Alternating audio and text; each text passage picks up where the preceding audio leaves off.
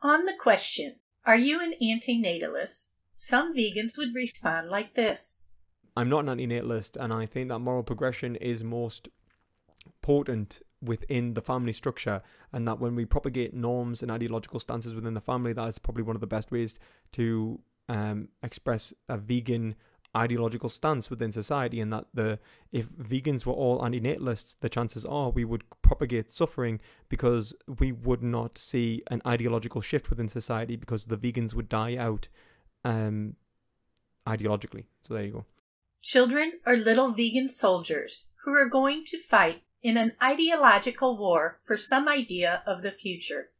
We can imagine a scenario where a vegan couple births a few kids and don't even love them, but they invest time and money in making effective activists out of them. That sounds exploitative. What children can achieve is what's important, and not love for the kids.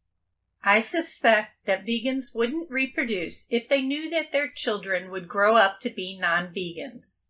There are even vegans who think that non-vegans shouldn't reproduce, while vegans are allowed to.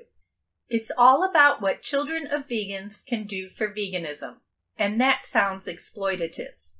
Other than that, vegans might be fine with all of the animal deaths and suffering which having children would cause, so they could push their veganism forward, which is just sacrificing animals for an ideological goal which could possibly be exploitative.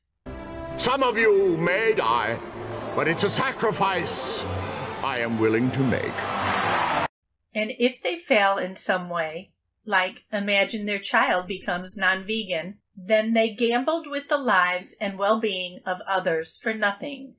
So don't exploit sentient beings in one way or another and be an anti-natalist.